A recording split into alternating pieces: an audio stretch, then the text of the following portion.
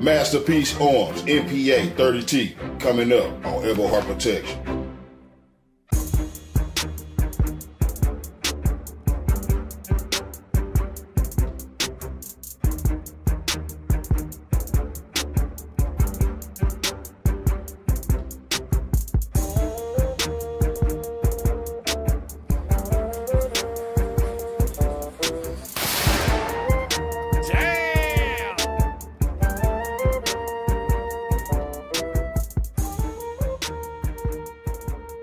Coming back at you with another one real quick. We got the Masterpiece Arms MPA30T.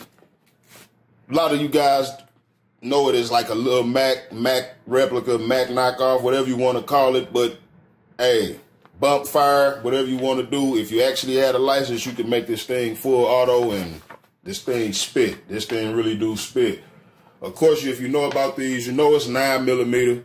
I got a 9 and a 45 here side by side just so we can see the difference in size. The 9, of course, the one on the left for the people who don't know. The new ones are actually aluminum frame, so it's a lot lighter than the original, you know, those old school Macs. If you know anything about them things are bricks, basically.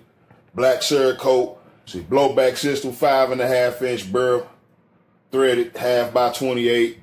5.5 ounces all together coming in. Comes with a 30-round Tapco magazine. It's pretty much proprietary magazine.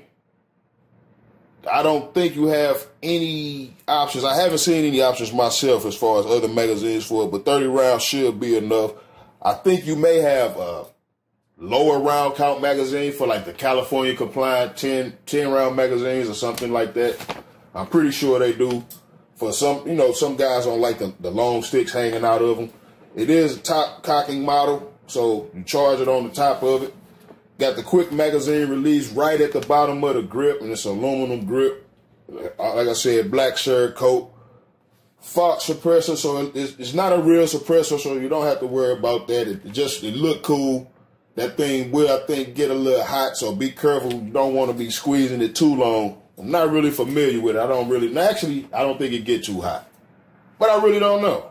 Yeah, you got adjustable sights on this thing, so you can't play around with it.